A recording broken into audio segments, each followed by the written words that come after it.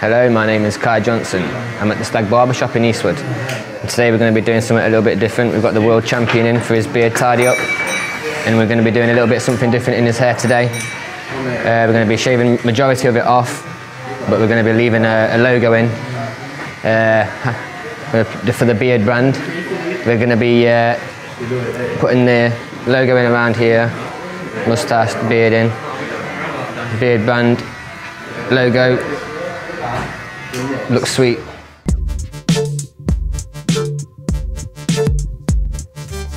You're world champion now? I'm the world mutton chops champion, yeah. I won that in Austin. Wow. Yeah. Beautiful place too. Right, where you starting? So all I'm gonna do is basically just take off hair around. I'm gonna leave, so what I've got to do, so I'm gonna do the black circle round of hair, then the tash and the beard. So the hair is gonna be the logo. So when you're going into the beard competitions, a lot of guys like to have their beard faded into the hair, especially if they're having it a zero on the sides. But with the competitions, you've got to have a difference between the beard and the facial hair and the actual side of the head. So you can actually see the difference. So we like to just follow in the guide of the ear, not take it too much in. Just slightly cause a difference there.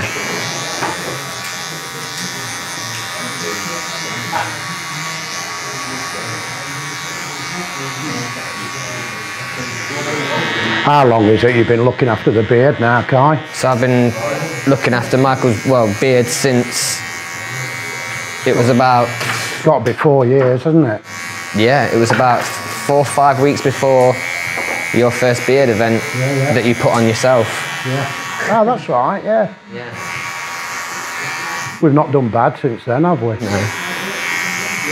My beard doctor. Yeah, we try our best, mate. With this competitive bearding thing, it always, although the main focus is always on the beard, it's always nice to have something that's a little bit different that draws attention. Kye always looks after me. We always try and keep you in that judge's eye, don't we? So what we've got here, I've just put in a basic circle. It's not perfect, but obviously you can see what we're going to be doing. So I'm going to go around the edge and just perfect this circle, get it nice.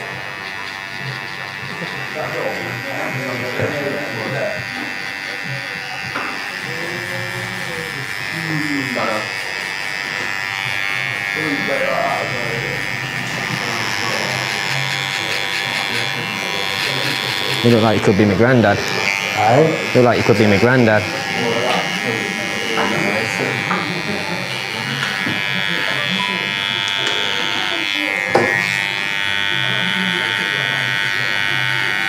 When doing stuff like this, you've always got to take into consideration the hair growth. You don't want to put in a line through something and then you take out a family of hairs and it creates a different shape or something that you don't want to happen.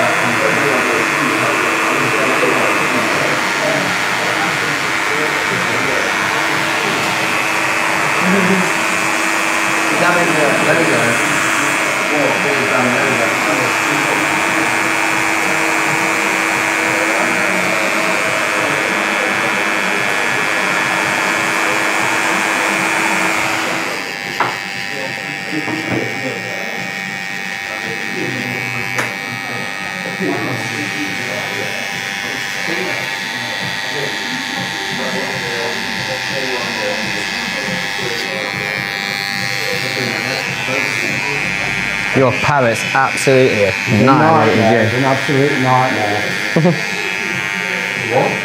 I've got a parrot and he lives just there. But you know, you've got the slightest little mark on your head.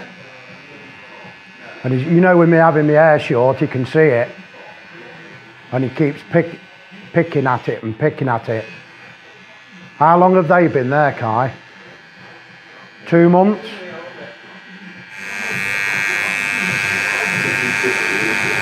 And I bet they're right where you want to put a line, aren't they? Not too bad, to be fair. I kind of worked into them. You work round them? You know me, mate.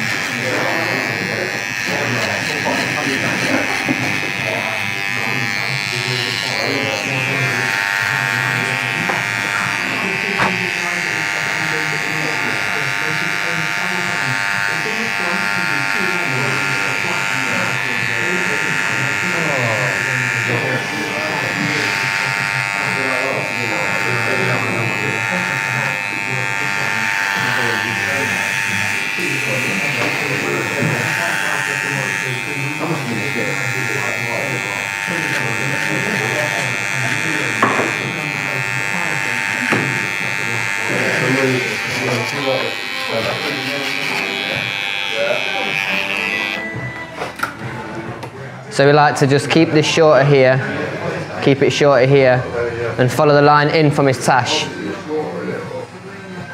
into his neck. So pretty much anything above here, we pretty much just take down a little bit. Not so it's number 1, number 2, but just so it's just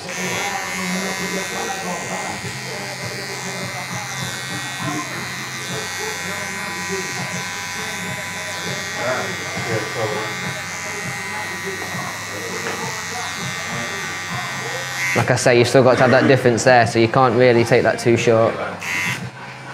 So you have to actually have like sort of harsh lines there. Yes. Can't be faded. It's got to... A clear definition between the hairline and where the beard starts. Yeah. Okay. We've got some of the rules that the beard competitions put out. They are good because when you get they keep a good standard. They keep a good standard, so everyone's in the same idea of what it's supposed to kind of look like. Especially with like the gap in here. I mean, this is supposed this gap here is supposed to be 1.25 inches, inch and a half.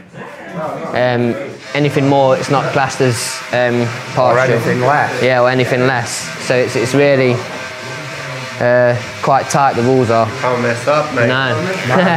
It's no good chopping a lump out of it.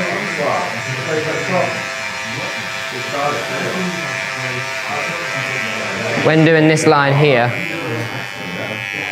I just like to keep it nice so it's in line with his top lip.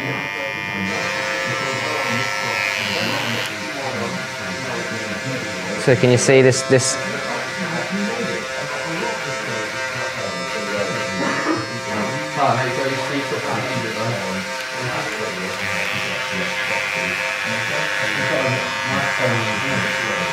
Sometimes you take that too low, he loses it. He loses the shape from when he brings it out in. You can see the kind of shape that he likes to keep here with the hair here. And you can see this kind of consistency of line and hair. So it brings into his neckline and then sweeps it in. taking these little bits out of here, it can be real. It's honestly, it's all personal preference. Some people like to keep them, some people don't.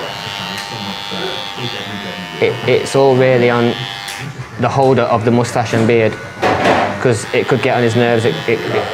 Sometimes it could not. So a lot of guys like to grow it out and push it out. A lot of guys, like Michael, he gets rid of it because he comes in for his beard competition trim. We like to keep as much hair there as possible, but this here, we like to keep all area clear of hair to make it look as clean as possible. And you can see I'm not even, all I'm doing is that tiny little piece in there. So when you get to separation, it's not all about size with these competitions. It's not. No. As we tell, we like it to be neat. So this line here, you can see we just like to keep it nice consistency straight through, both sides. Obviously, as you can tell, normal people's beard grows up, down, sideways, any way, shape and form. So even though you can see here we've got a little bit of a stubble here, that's just because of the growth. He's got like a parting in here, look, you can see his hair splits just here, look, there and there. So we just take that in a tiny little piece so it doesn't interfere with when he does actually bring them out. And it's just all about control of your clippers, control of your hands, control of how strong you're feeling with your clippers. So obviously if you let go or you're weak or you're loose and you've not got your guard right and you slip off, it can be fatal. For me anyway, not for Michael.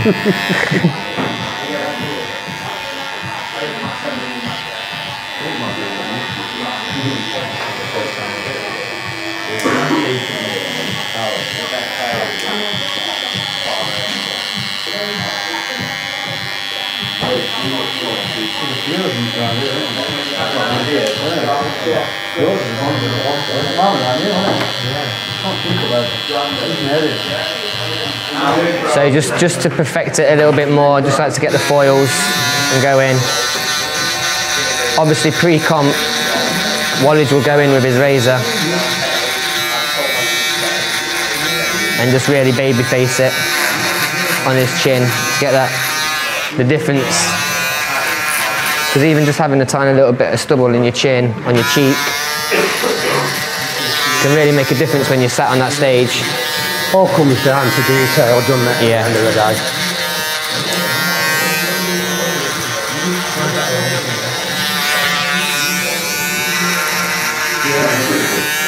A tiny little piece more here, mate. Just 1 second.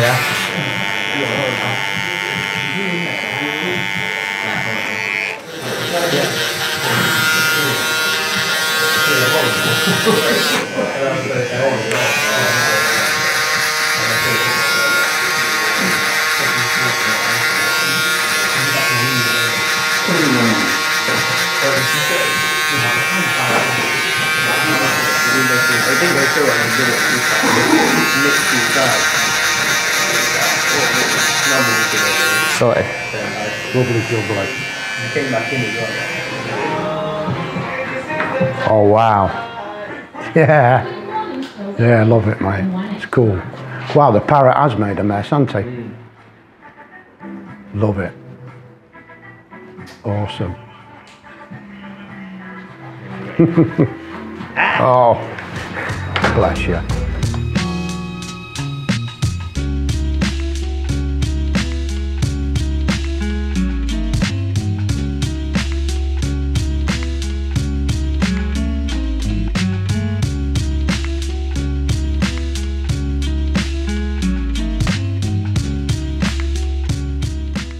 Whoa, guys, Beardbrand beard oil. Often copied, often imitated, often compared to. It is the pinnacle beard oil in the market.